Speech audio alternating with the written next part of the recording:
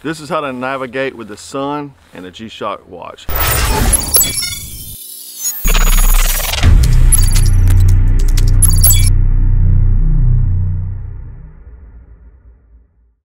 Essentially what we're going to do is use the sun to navigate and using the time from a G-Shock. This is a common technique used with an analog watch, but we're going to show you how to do that with a digital watch.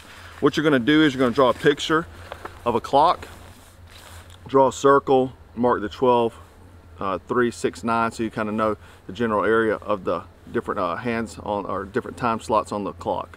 Because it's 11:08, we're going to go ahead and mark that time.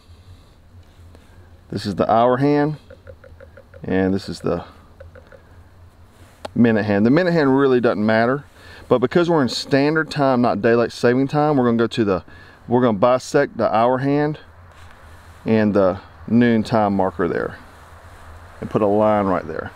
Now this creates our north and south line. You would on daylight savings time use the 1 p.m. hand, but now what we're going to do is just going to move that hour hand and point it at the sun. The sun's in this direction, so now this is going to be south, this is going to be north because I'm in the northern hemisphere.